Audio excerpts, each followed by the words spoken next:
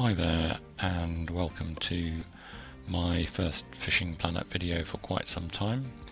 I've had most of the summer not gaming or doing any videos at all, so this is first time back for quite a long time. And in this video I'm going to look at the catapult, primarily because there doesn't seem to be any video out there on how to use it. It's also been a request on my channel. I think probably one of the reasons is that it's a pretty hopeless piece of kit, but anyway, here we go. First of all, you need to select the man icon in the inventory section, and you can see there I've got the Rudolph Antlers catapult from the Christmas mission.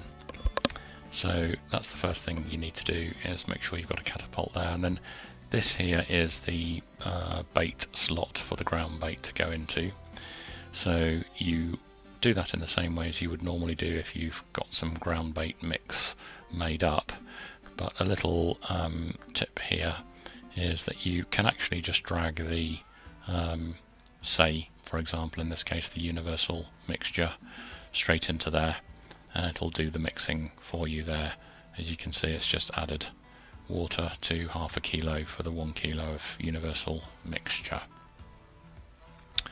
So this is where you put that mixture into that section, either if you've pre-mixed it or you just press the button there, and as you can see it mixes, and we've now got our ground bait in the right slot with the catapult, which could be any catapult, but obviously I've got the antlers, and there's the ground bait in the slot ready. So if we go to the map, we'll see what I've done is I've just made some markers which I'll come to in a minute, but the first thing to say is if you've just done that, if you just put that ground bait in, then you'll see on the right hand side the catapult symbol and the little green progress marker showing the loading of the catapult, and you can see now the catapult is in hand, and if you press and hold the left mouse button it will fire it, and on the right hand side you'll see a meter. The biggest problem with it is that basically that's where it landed. The biggest problem is that it's impossible, or next to impossible, to gauge how far it's going to go. So the meter moves so quickly when you press and hold that you've just got to guess. Try to do a short one there, and you can see that's gone to about where the arrow is. Now you notice on the bottom right there's actually a number up to 35 meters. That shows how far the last one went. But to give you some idea, I've actually laid out some markers on the right hand side. So the first one on the right is actually at about 7 or 8 meters. So you will be able to see when I fire this one, you can see the green progress bar going round up at the top right hand corner. And I'm going to fire. You literally just need to press the button and let go almost, and that will go about 8 or 9 or 10 meters. As you can see, it went 8 meters on that particular one.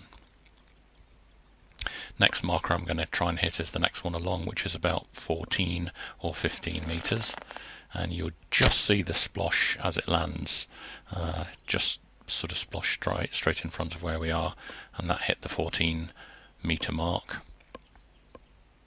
The next one I set up is about 20 meters, so going to have a go at this one now, and you'll see how far up the sort of bar on the right you need to be, sort of just over a third I would say.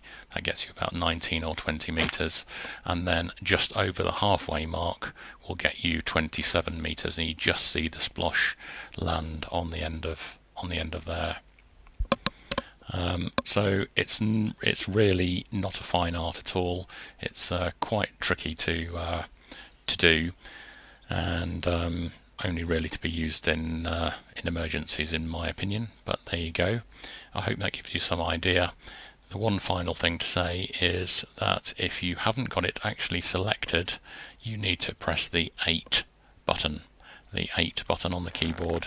So after the 7 for the 7th rod is number 8, and that will give you the catapult. And if you then click on one of the other buttons, it'll take you off the catapult and onto the other rods as usual. I hope you enjoyed that, and please do like and subscribe, and I'll see you in the next video.